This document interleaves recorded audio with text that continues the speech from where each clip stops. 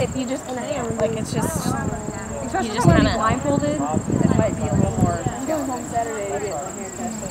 Just go. I'll just go wherever you guys tell me to. Be honest. Trust. I want to know if just to be blindfolded. I want to be able to Who's blinding? What? I'm not blindfolding myself. You don't have to blindfold. I wanted to be blindfolded. You go, girl. Without it or with it? Swinging. You're awesome. So, I'm going blind. It's very simple. I'm going to Right away? 4-step process. Left hand up, up, up. We try to go there.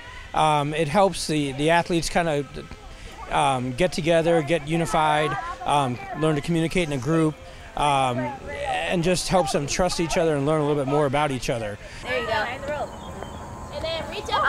Keep your rope between your arms. There you go. We always have some different things each month, something special like that. So whether it's a venture out deal or it's a meal at a home or a pumpkin carving or something that helps us bond, we try to do different things like that.